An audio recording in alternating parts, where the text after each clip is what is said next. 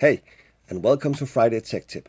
My name is Carsten Mielbach, and today we're going to talk about MTRoW. MTRoW on Windows system. Well, what is MTRoW? Well, I think the easiest way is to actually show what it is. So what we do here is that we go into a Windows meeting room and we join the meeting. So now we join it. When we join the meeting in here, this is the normal default that we have. We are coming into a meeting and there's some content sharing from another participating. Here on the left and on the right we have the video feed from the different participants. We also have one in Spotlight, so that will be the one that's presenting. So if we want to change it to front row mode, we're gonna go back here on the console, and here we have the decision to make what layout we want, and we pick MTRoW. When we pick MTRoW, we have the options to decide which side to put the raise hand and chat option. I'll show what that is in a second. So if we go back here, we can then see that now we have a different layout. We still have the content sharing on the left, and we have the video feeds and the spotlighted person on the right. But we also have the options to see if somebody's raising a hand. So let's say, for example, now here we are clicking on that one, and now a participant has raised his hand and everybody in the meeting room can see it. We can also see if there are more raising our hands and in which order they're coming in. So let's also raise Peter Peterson's hand, and now we can see that. Plus that if somebody is chatting,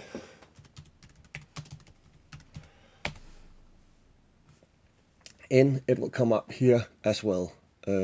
So this is a MTRoW layout. Really awesome, powerful one.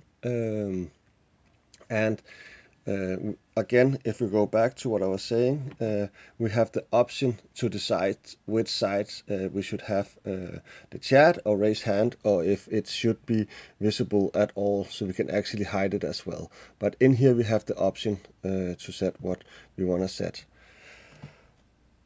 So, and again, if you really like that layout and you want to have it as default, how do you do that? Because again, as I was showing, it was not the default layout. So what you can do on the XML file that you have on the Windows system, you will have the experience option to set in this MTRoW experience by adding this one into the Skype setting XML.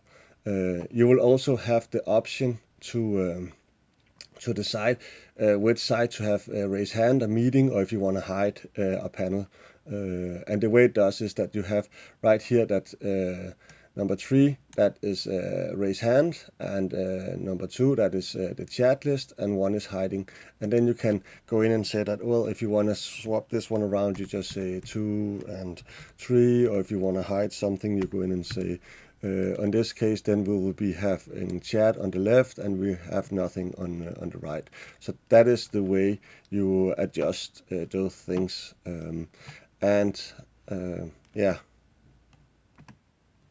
Yeah, and just a little brush up where you actually find the different location in here. We have the setting for where we put the Skype setting XML file.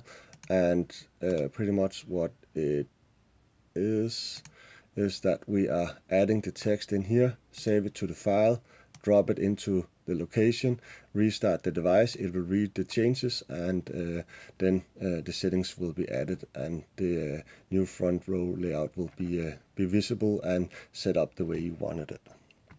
So that was a short walkthrough on what MTRoW is and how to set a default.